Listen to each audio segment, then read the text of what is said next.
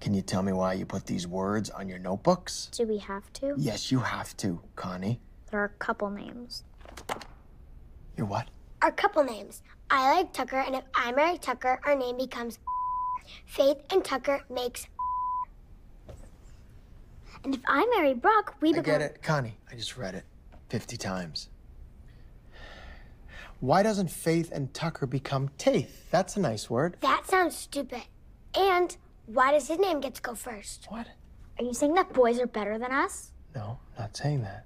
Then how come they get everything? King's Court? Why not Queen's Court? King-size bed? Bigger and better. Even in chess, the queen protects the precious king.